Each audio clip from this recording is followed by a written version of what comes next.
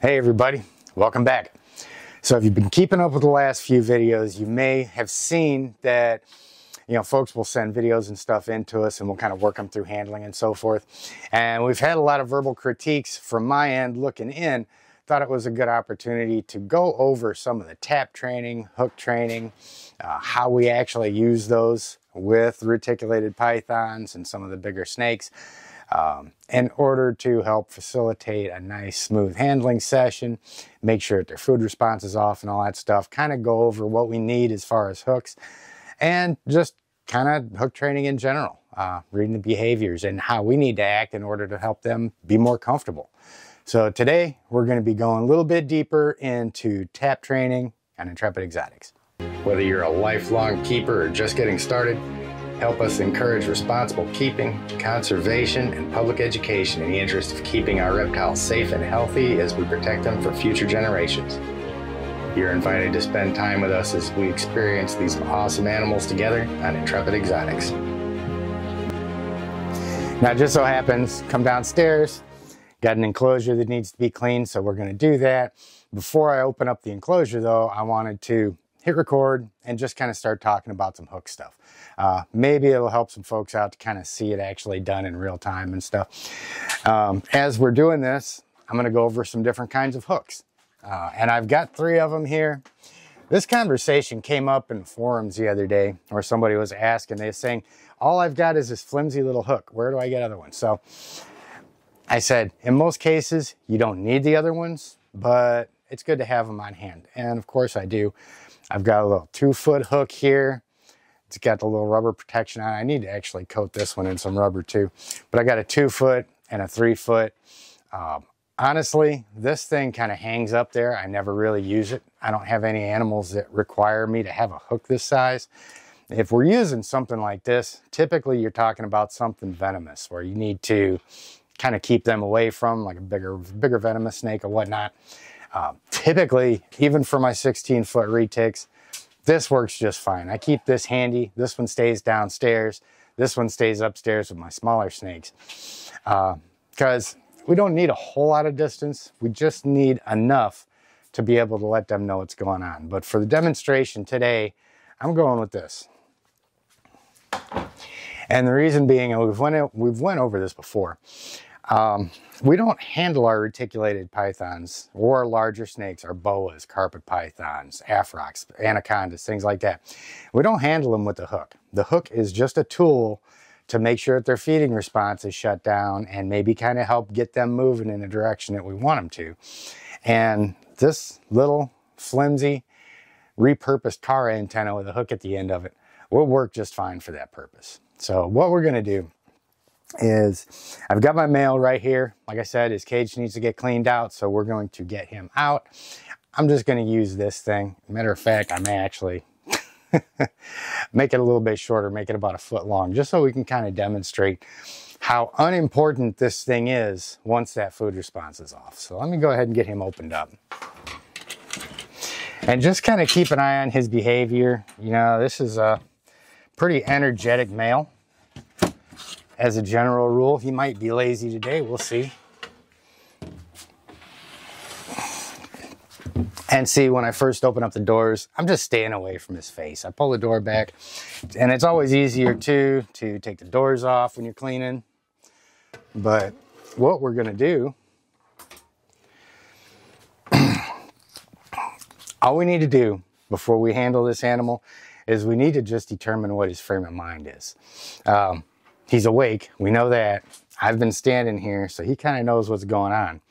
And the way I always approach these guys, kind of depending on their size.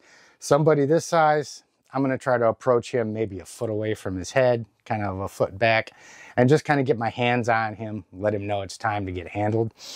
And I may or may not even need the hook for that. But in this case, he already sees me. I don't need to tap him to let him know that I'm there. I can just come in, and at the most I'll do is I may keep the hook right here just to kind of see how he reacts to me touching him. I didn't have to touch him with the hook. I didn't even need the hook there. Like I said, we handle them with our hands. We don't handle them with the hook. So I mean, that being said, I'm just going to put this back in my pocket, and I'm pulling him up, and I'm just kind of positioning him so that as I start pulling him out, you know, his head's away from me, just in case he's a little bit grumpy or something like that. And we're just going to ease him out. We're going to keep him supported, which is a really important part. And of course, he tries to hang on to everything in his enclosure. And we're just going to kind of wrap him around me like this. And now he's going to want to go ahead and run off and explore and all that other stuff. So we're going to have to probably, I don't know, I may put him on a chair or something. Maybe I'll be able to do this with him wrapped around me for right now. But as you guys can see, I mean, if we're working with socialized animals, even if they're, hey, we're not done in there yet. Come on, buddy. And the whole point is like I said, just seeing what their frame of mind is, getting your hands on them. Once you've got your hands on them, if you've spent any time at all handling these guys, they're typically going to be good. To the point, like you see here, where I can just go ahead and bring him out. Let's see if we can do some one-handed cleaning here.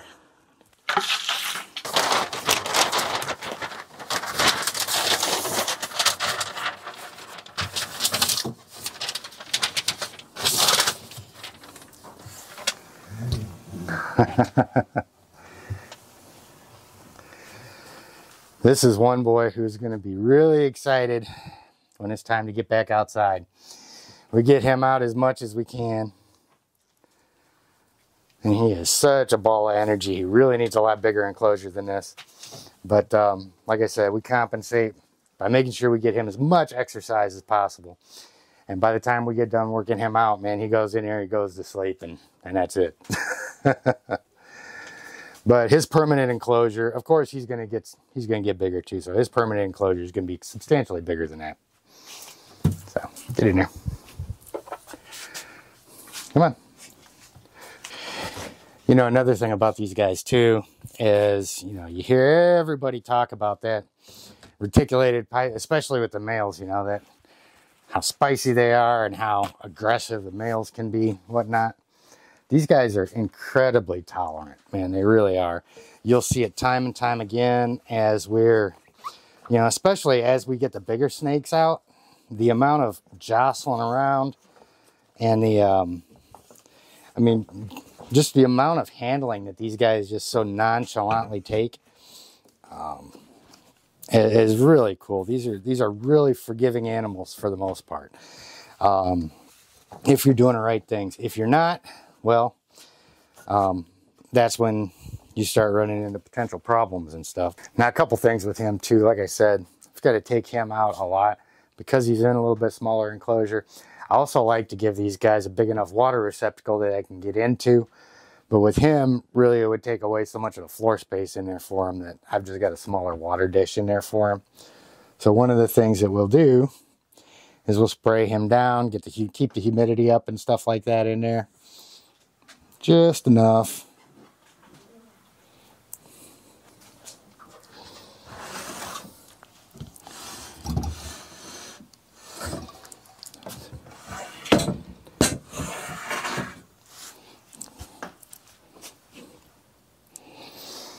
And you guys will see, you know, even with these males, even with them being really energetic and stuff like that, that may set a lot of people off. It may, you know, make you think that snake is just, you know, dead set on coming to get you. But just because a retic is energetic, you know, it doesn't mean that they're getting ready to bite all the time. These animals are really athletic. And they will burn a lot of energy sometimes, man. They get fired up and they get ready to do stuff and run around. And, you know, it can intimidate somebody if you're not used to it. But you really got to just get yourself into the habit of, you know, interacting with these guys confidently. If you're worried about getting bit by them, then you're just going to spoil the whole thing, you know. And it's no fun if you're handling an animal and you're constantly afraid of getting bit, you know. This guy, I trust him. You know, like I said, once he's out, once I'm sure he doesn't have a food response, I'm not worried about his head. He can come over, put his head on my hand, run it through my hands, all this other stuff. You know, he's perfectly fine. Although he's moving around and stuff like that and shooting, really don't worry about him one bit. So anyway, I hope that helped a little bit. You know, kind of to summarize all of that stuff, it's just, you know, the whole key when we're working with these guys is getting your hands on them. Especially if you've worked with your animals for a while, as soon as your hand is on that animal, they should recognize that, okay, it's time to get handled. Pretty much with all of my animals, as soon as my hand touches them, I'm not worried about getting bit because I've already watched them, seen what their demeanor's like. I've got the hook handy in case they, you know, start getting anxious and stuff like that. I can tap their head away until I get them into thinking mode and stuff like that. But, you know, don't let these guys scare you just because they might be moving fast or they might be looking really energetic. Something that I didn't mention at the beginning of this is it's feeding today, and I just came from upstairs getting all the rats and rabbits and stuff together. So I know my hands still smell like food to some degree. So if I was ever going to get bit, having that scent on my hands, working with these guys, I would have gotten bit. But like I said, man, these animals are really intelligent. And, you know, you work with them long enough. Let me put the caveat in there of, you know, make sure you are washing your hands and stuff like that after you're dealing with feeders, because every animal is going to react a little different. I don't worry about it with these guys because I know they recognize the difference between handling and feeding, especially after I've given them enough time and I've kind of tapped their food response down and stuff like that. I don't worry about it. So if they pick up the scent of a rodent or something like that, it's not like they're going to attack me and try and eat me. But, you know, that's, of course, that's something just to keep in the back of your mind. If you're not that comfortable with your animals, if they're not that well socialized, you need to be taking every precaution. But like, I just wanted to throw that in as a caveat just to show that, you know, even under those circumstances, not even worried a little bit about getting bit by him. So something to think about. Hope that helped. Go ahead, jump down, get subscribed to the channel, jump down to comments and all that stuff. Let me know what you think. Let me know if there's anything else that you want me to go into more detail about and stuff like that. And we're going to go ahead and get ready to start feeding. And I'm probably going to start doing some stuff with the monitor lizards here in a bit as well. Maybe we'll be able to get a good video out about them again today as well. So we'll see. You guys have an outstanding day, and we'll see you next time on Intrepid Exotics.